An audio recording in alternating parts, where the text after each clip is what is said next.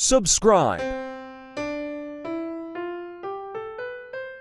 Hello guys, I've been seeing a lot of these videos pop on my For You page and on YouTube.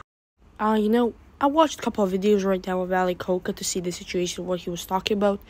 Coca on the video where he about Dogpack, he didn't even think he did. He just showed this is the good list. Like I'm gonna show you right now.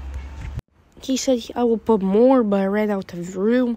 But that looks like he stole that from Google or he put that in notes. I have the big respect for Coca because he made great content and didn't win so strong. But right now, I'm gonna give you to play a couple of videos sped up and just look at them.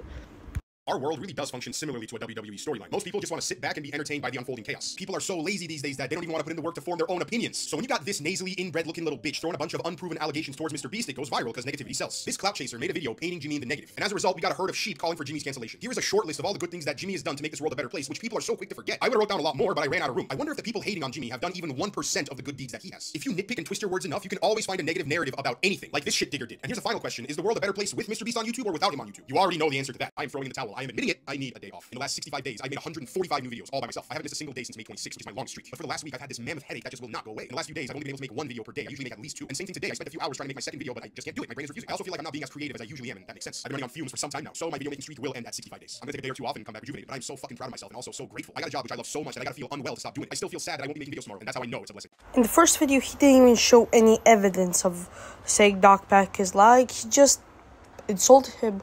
I can even tell he's Mr. Clean. He has 450 pounds. He was talking about the avocado. Who is skinnier himself. He said he's a big fat whale. I do not know how he is talking about somebody who he is fatter. Then the next video, the first video was posted on July 29th, and the second video was posted on July 30th. The next day, he was receiving a big amount of hate from Dogpack viewers and everything for being a beat writer for Mr. Beast, because he totally is. I ran out of the room. That's definitely notes. You can run out of room. If you want to, he could make another page. It's very easy, actually. I'm gonna show you.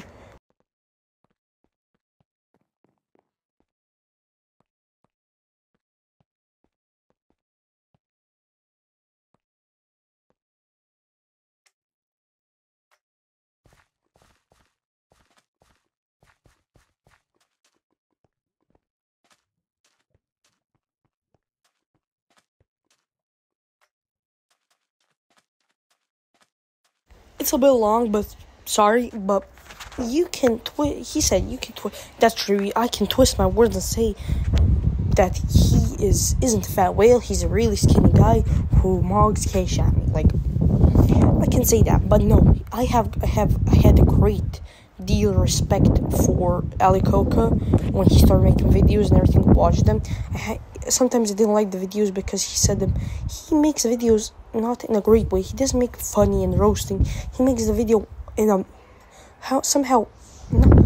I'm not a person to get offensive about anything because I think that woke culture is pretty bad, but sometimes even saying about family and everything is kind of not, in a good way. You need to respect the person and make a good video, like Sonny V2 does. He didn't say, "Oh, Chris is a pedophile. He will make everything bad." He just showed that if you say trans, and after like a year or two, he was right.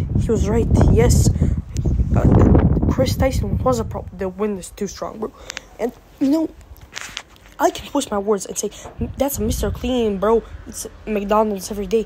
Coca, you're a fat fucking lazy motherfucking bitch with that job. I had on one video have more than 5 of your videos combined. Like, you should fucking retire, you lazy piece of nosy shit. Oh, that's a little bit too much. I'm kind of mad at Coca because I support Mr. Beast. Mr. Beast did nothing wrong. His friend did it. He did not. I loved Chris Tyson before everything I found out, and before he became trans and everything. But you should not insult a person, say everything. I'm not even I don't have evidence. But Coca should do some research, like I do on internet for right-wing propaganda. So bye guys, please subscribe. Love y'all. Peace.